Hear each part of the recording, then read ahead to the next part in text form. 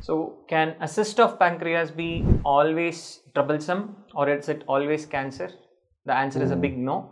Cyst is a fluid-filled cavity which is present within any organ. Pancreatic cyst means it is present within the pancreas. Most of the time, the cyst of pancreas is due to an inflammation which results from pancreatitis, which can be acute or chronic. But it can sometimes happen in some neoplastic conditions. Neoplasm means something tumor-like mucinous cystic neoplasm, serocystic neoplasm, and papillary mucinous neoplasms. So it's a spectrum. Most of them can be benign. Benign means tumor but not cancer. But the other end of spectrum, it can be cancer also. But whenever you find a cyst within pancreas, one has to investigate it. Try to find whether it's a neoplastic disease or a tumor kind of disease. If it is tumor, if it is in early stage, removing that portion of pancreas will definitely give a prolonged survival, unlike a routine cancer of pancreas.